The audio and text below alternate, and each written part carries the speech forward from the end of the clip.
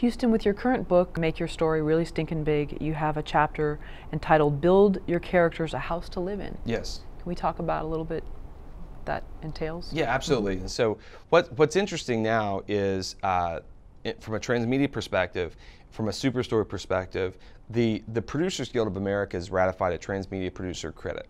And they ratified that a few years ago. And they say you need 3 storylines and at least 3 mediums that all operate in one narrative universe. And that one narrative universe is what I call a story world. And so now, to be able to approach a transmedia project or any sort of project, we now need to not just think about the individual story that we want to tell. We need to think about the place where the story takes place, the world in which the story lives. And that's what I call a story world. And that's that one narrative universe that the PGA talks about. And so there's a difference between story world and story. The story of Dorothy and the tornado and Landon and Oz and going on the adventure of the Yellow Brick Road is a story. But the story world is Oz itself. That is much bigger than Dorothy. Dorothy is just a single story that takes place in a much bigger world. Luke Skywalker is just his epic journey to destroy the Death Star, and the story of the dysfunctional Skywalkers, the Skywalker family, is just a single story in a much bigger world. The story of the Matrix is Neo and Morpheus and their adventure trying to deconstruct and tear down the Matrix itself.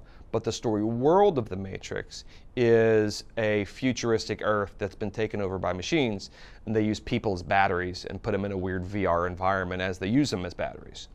That's the world of the Matrix, which is much bigger than just Neo and Morpheus' story. And that's just one story that you can tell. And so now I look at not just what the individual story is, but what's the story world that we need to build around that story. Because what happens is if you build your story world right, one, it'll be more attractive to an audience. Remember, one of the 2 reasons that Spielberg said that Star Wars was so much more valuable than Close Encounters was because he said that Lucas built a world where people wanted to explore. And so the story world is a key component in multi-platform success because that holds the rest of your story potential. So one, it's more engaging for the initial story that you want to tell, but also it creates more potential for more stories moving forward.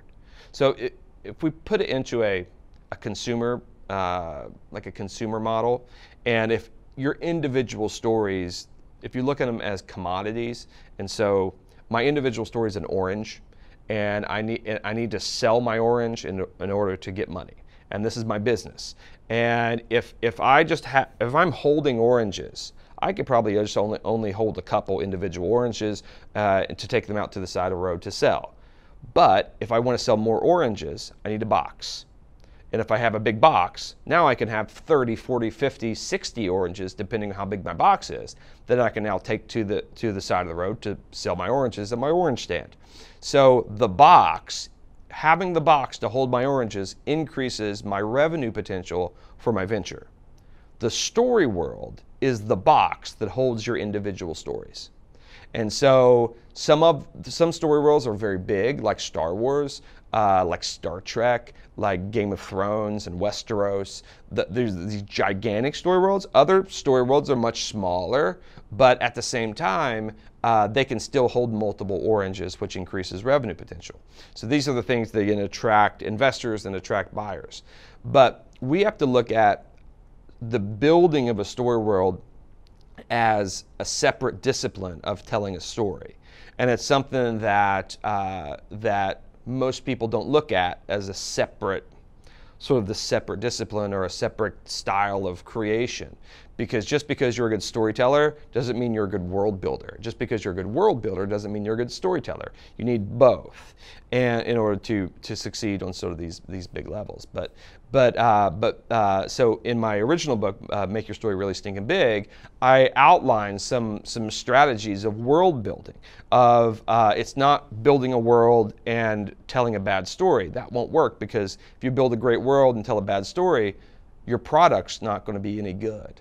I'm a fan of big worlds, I grew up Star Wars, Lord of the Rings type of stuff, so I like these big worlds. But you look at something like the Wachowskis when they did Jupiter Ascending, and that was a tremendous world that they built, but the movie was not as good as the world, which ultimately made the project just not sustainable. And so you can build a great world, but if you have a bad product that you put out, bad movie, bad book, bad TV show, it's just not going to work. If you tell a great story with a bad world, you could win an Oscar, but you're not going to be able to extend the life of the project or be able to do all the other things that you want to do, because your multi-platform potential and your revenue potential and your story potential all reside in the story world itself. So now we need both. There are these two things that we need to be able to tell what I think is a 21st century story. Is we need a great story world and great stories within those worlds. That's what's great about the Hunger Games. The world of the Hunger Games is really interesting and cool, but at the same time, Katniss's story within that really cool world is emotional and engaging and something that people can all get behind. Harry's story in Harry Potter is interesting and emotional, and we want to follow that, but the world behind Harry is just as cool. And a rule of thumb that I use is, if you can take out your main character and what's left is really cool and interesting, you probably have a good story world. So like, we can take Katniss out of the Hunger Games, and Panem, which is the story world, is still really interesting and cool. Even without Katniss, it's really cool. If you take Batman out of Gotham, or Batman out of Batman, you have Gotham. Gotham is such an interesting story world. They have a TV show, Gotham, that doesn't have Batman in it. It can sustain on its own. You take Luke Skywalker out of Star Wars, arguably you've made it better. A lot of people think he's the most annoying guy in there. So there's other characters and other interesting things that you can follow. Same with Game of Thrones, same with all these things. Even something like Deadwood on HBO, Westworld, The Leftovers.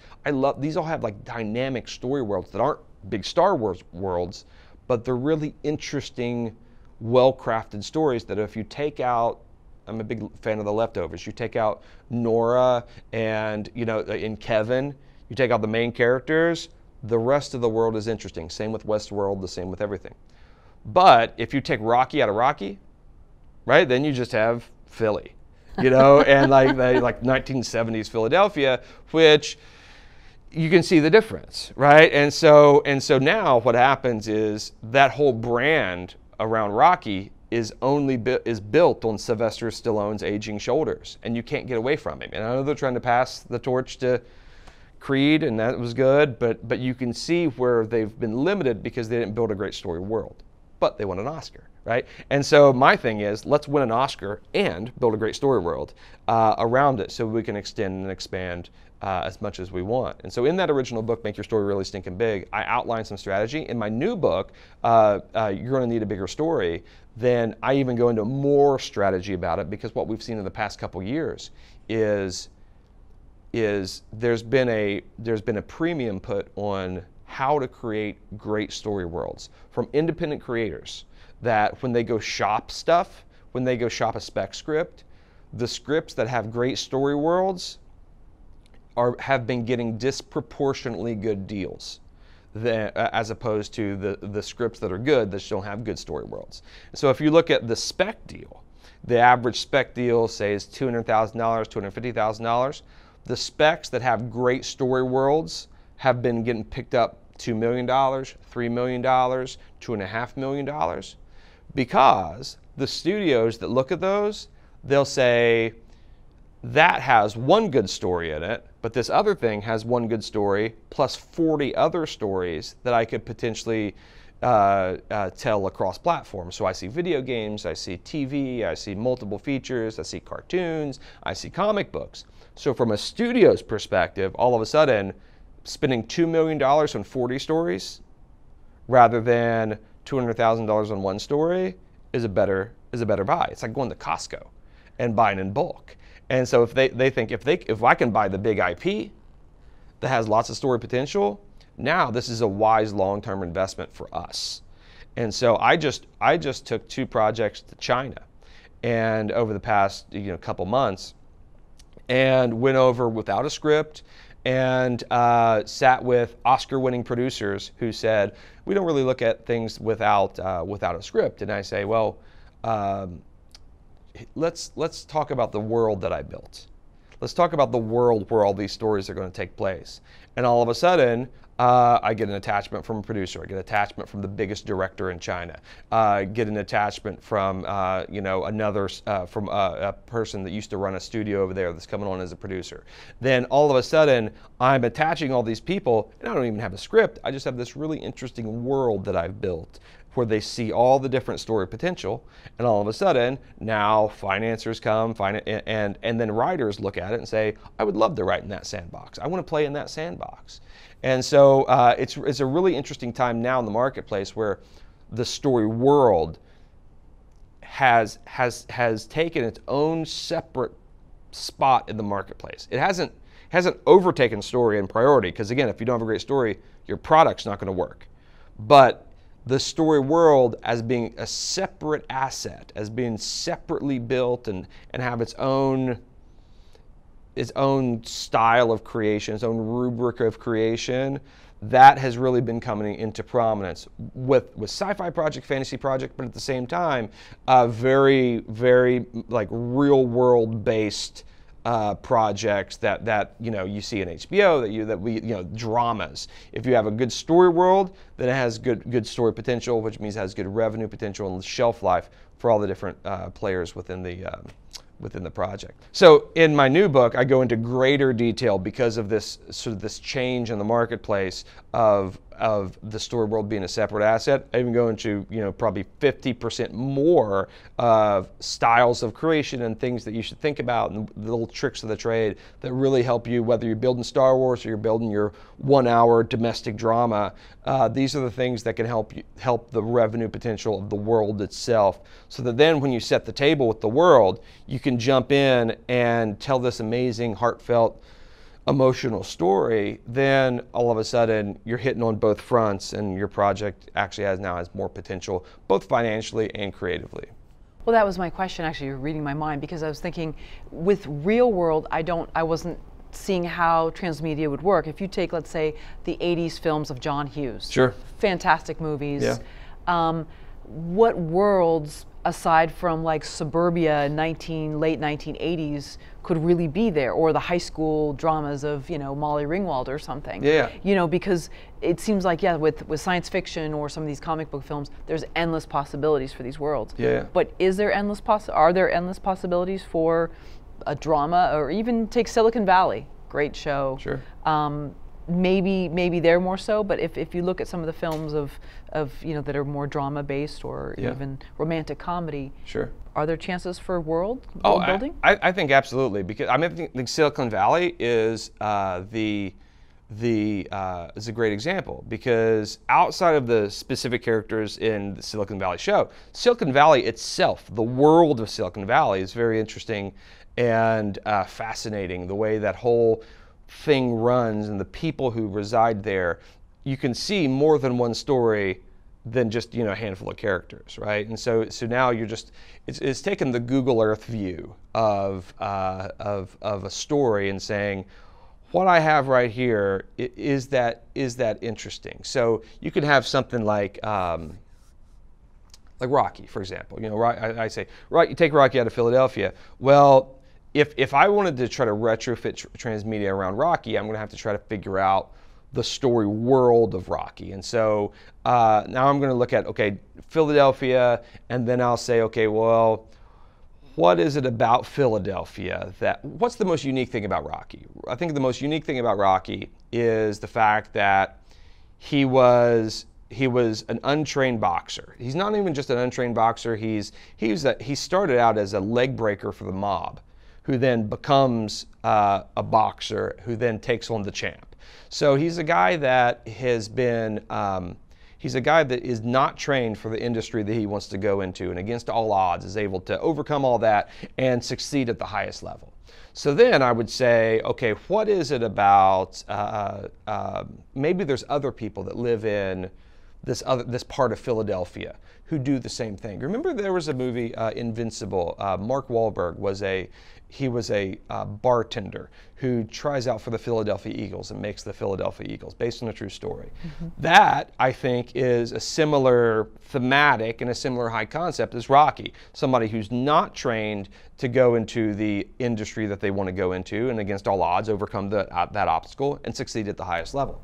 And so maybe I start to look at the different parts of Philadelphia and say, you know, there's Fishtown in Philadelphia. There's a part of Philadelphia that Rocky is a part of called the Devil's Pocket. It's this little like suburb, not a suburb, but like a little borough almost of Philadelphia. So then I can say, okay, what is it about the people who live in the Devil's Pocket part of Philadelphia? And there's something about the grit and determination of just how the people who live there in the day-to-day struggle and the lives that they live and what they do to survive every single day that gives them the grit and determination to say, you know what? I can do anything that I want to do. I can be a boxer if I want. I don't care if I'm trained or not because I grew up in the Devil's Pocket. I know I can do all these amazing things. I can play for the Eagles. Maybe you can tell a story about somebody who wants to become a ballerina that is, you know, former drug dealer out of a gang that wants to become a professional ballerina. Flashdance, sorry. Exactly, right? So anything like that. To where now this world, the Devil's Pocket, this little part of Philadelphia is creating people with the guts and the moxie and the grit that where they can go out and against all odds achieve everything they want to do. Now maybe Rocky Balboa has the feature films, but then maybe there's a book series about the ballerina that you want to tell. Maybe there's a whole musical extension that you want to tell about somebody who wants to pursue music. Maybe there's a video game about somebody else that wants to do something. And now we've identified this really interesting world. And then we can tie all those stories together. Because if you look at something like, just on NBC, Chicago Fire, Chicago Med, Chicago PD, Chicago everything, all the Chicago shows on NBC, they're all set in one story world. And then they cross over. And so they're all set in Chicago. And they all cross over in some really interesting ways. That's not transmedia because it's all TV, you don't shift your mediums. But the story world of Chicago supports multiple stories of multiple people and then allows you to cross over in some interesting ways. If you look at Chicago, even you have all the great stories that have been told in Chicago, from the 8 Men Out, which was the old baseball movie with Charlie Sheen that was about the old Chicago Black Sox that threw the World Series. 1918 baseball movie set in Chicago. You have Glengarry Glen Ross is a business movie set in Chicago. You have Natural Born Killers started in Chicago. There's a horror movie, like a serial killer movie in Chicago. You have Meet the Fockers. One of those was in Chicago. You have Divergent and Insurgent, which is post-apocalyptic Chicago. You have Will Smith movie, iRobot, set in futuristic Chicago. So what's interesting is all those stories exist within the same story world, just in different parts of the timeline, right? So from 1918 all the way to post-apocalyptic dystopian Chicago. And so those all exist in the same story world, which now if you're thinking as a broader vision of a project, you say, what is my story world? What is my, if my story world is Philadelphia or Chicago or whatever, now how do I explore the people that live in that world? But now also, how do I shift back and forth on the timeline to find other stories that I can figure out how to then tie in? Because then all of a sudden, if in iRobot, the main character finds there's something that they find in that world that then gives them a clue as to who actually threw the World Series back in 1918. Now you tie this story that's a sci-fi story back to the old baseball story that's over here on the timeline, and you're connecting everything in an interesting way, and it becomes a game for your fan base.